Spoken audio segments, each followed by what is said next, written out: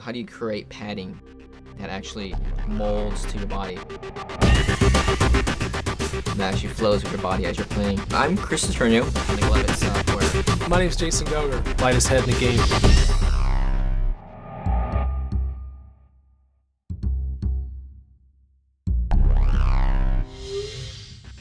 When I first saw lacrosse equipment, the first thing that came to mind was the lack of flexibility. I definitely want to bring into STX lacrosse, adding the functionality of being protected for one, adding the flexibility where the lacrosse player has full functionality of all body parts.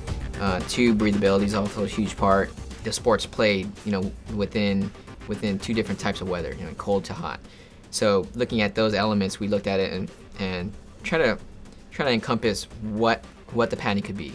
The main inspirations for the actual G22 padding started within the K18 line. K18 opened up that platform for us to actually look into different materials, different types of construction, different types of functionality. Going into the G22 line, the first thing we had to do was kind of take a step back and try to figure out exactly what did we want to encompass in the padding. From there, we actually went to more of an engineering phase and actually started testing materials and tried to determine what are the best materials that are going to give us the attributes to what we want: flexibility, breathability, and still give us the impact protection that we're looking for.